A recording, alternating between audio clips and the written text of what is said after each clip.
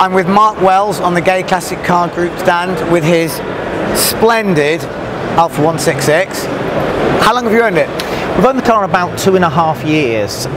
We've been looking around for a 166. We wanted a 3 litre, preferably a manual, and this car came up. A little bit of an interesting history, slightly patchy.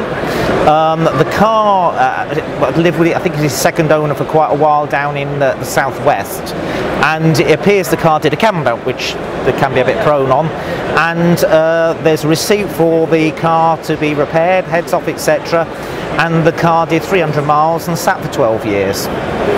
Right, Then it found our way eventually to us, and I've done some fairly hefty recommissioning. It's had to have a reasonable amount of work, but it's absolutely amazing car.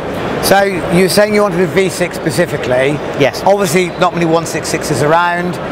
Of the survivors, are they mainly V6s or not V6s?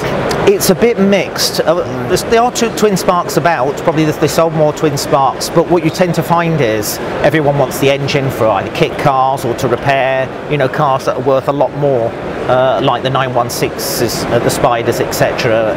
But yeah, they are getting a very rare car. I think rough idea of production, because this is the manual, which is known as a super, so that it's a 3 litre super. I believe they only sold around 3,000 in this particular form before they facelifted it. Okay, so why did you want a 166 V6?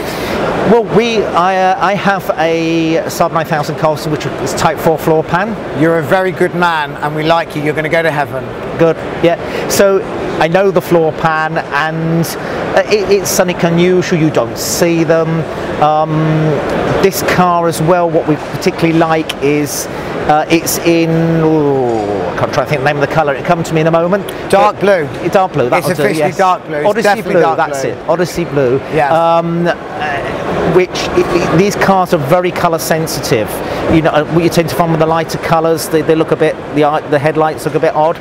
But it's a lovely spec car, cream leather, upgraded mahogany in it. It doesn't have sat nav, not as if we worry about 20-year-old sat navs. But we've got 19 cars between us, and it's a car that's really got under our skin, and everyone sort of shies away from Alfa ownership, but it's amazing. Really. So how many miles has it done? About 78,000. Okay, and if you've got so many cars, the mileage is going to creep up, presumably. You won't be doing over miles. Okay. We'll share it between one and the others, but no, it's an amazing vehicle.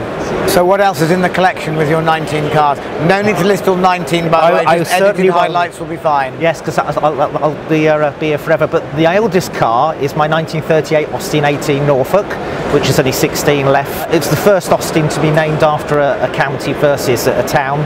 And I've got a post-war Austin shear line.